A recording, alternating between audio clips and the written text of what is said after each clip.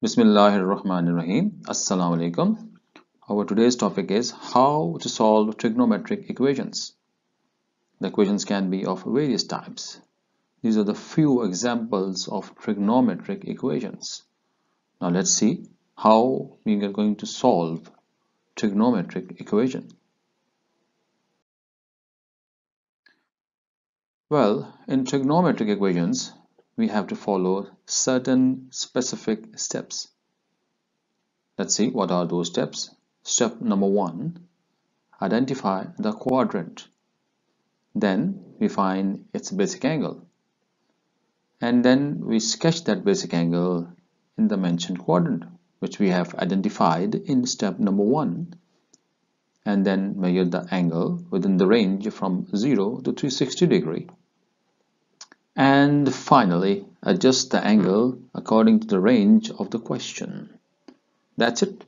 These are the 5 steps to solve any trigonometric equation. So let's jump into it without any further ado. Now the first step is we have to identify the quadrant. We know that add sugar to coffee, tan theta is negative. So tan theta is negative in the second and in the third quadrant. So we identify the quadrant. The theta is either in the second or in the fourth quadrant. This is the first step in the series.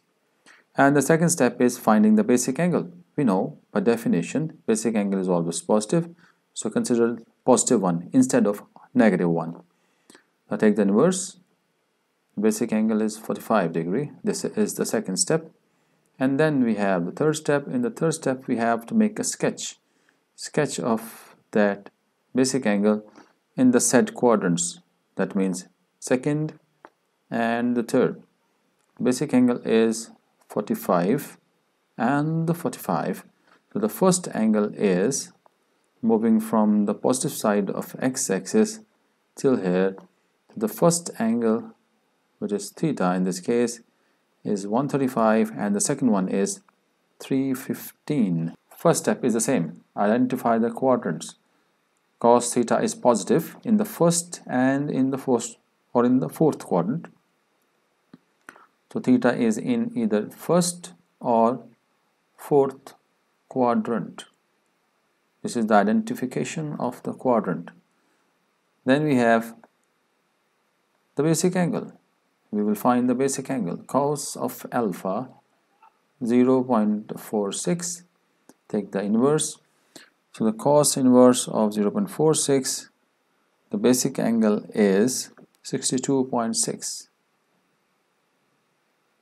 This is the second step. And the third step. In the third step, we are going to sketch this. We are going to sketch this. Where we are going to sketch this? In the first and in the fourth quadrant, because cos is positive. Now make this angle 62.6 in the first as well as in the fourth quadrant. Now here in this trigonometric equation, we don't have one trigonometric ratios. So first of all, we are going to convert this into 1. So divide both sides by cos. We get tan theta. So tan theta is equals to 2. Now this equation is in only one ratio, which is tan. Example number 4. Again, we have a trigonometric equation, and this equation has only one trigonometric ratio. But the problem is the power is 1 and the power is 2. So it means here we have to do suitable substitution so that the given equation can be transformed into a quadratic one. We will solve for these two equations, these two values of y separately. First of all, 0.5 for y equals to 1. So therefore, the final answers are these 5. We will write these answers in ascending order. 0, 120, 240 and 360.